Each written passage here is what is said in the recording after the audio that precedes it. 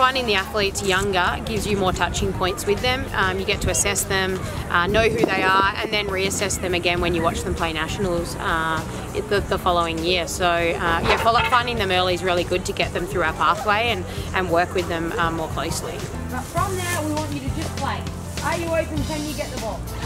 Yeah, and then all those little skills we talked about, receiving tight, put to the future, okay, and being able to get the ball in space. The benefit of us spending time with them is we can obviously assess them and we're obviously trying to fine-tune their fundamental skills to then take back and refine in their daily training environment, wherever that might be. So athletes in Calgary might be training with Field Hockey Alberta.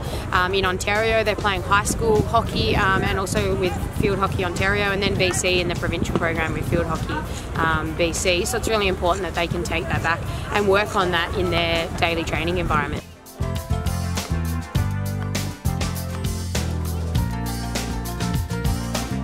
Inspiring them throughout these camps, obviously that's why we have some of our senior team girls come down, you know, having them front and centre and inspiring them to want to play for Canada, and then also developing some of the coaches who are in the Field Hockey BC, Ontario and Alberta coaching teams, allowing them to get a feel for some of the skills we're teaching and some of the coaching points, so then they can actually implement those particular skills in their programs. Yeah, playing multiple sports, especially when you're younger, there obviously comes a crossroads where you're turning from a younger athlete playing to a semi-elite, meaning our women's national program.